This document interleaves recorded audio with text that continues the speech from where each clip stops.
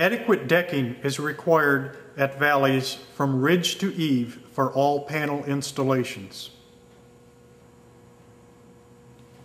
The valley flashing is to be formed from a full-width 42-inch flat sheet with a half-inch hem for the cleat, 1-inch S-hook for the panel pan, and a 9-inch exposed valley.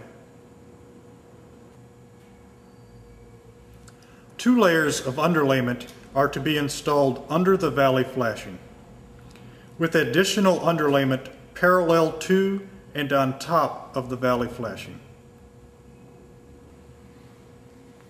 Panel pan to be turned under and hooked into valley. No panel fasteners are to be into valley. Panels are to be fastened behind the valley and seamed to the next panel.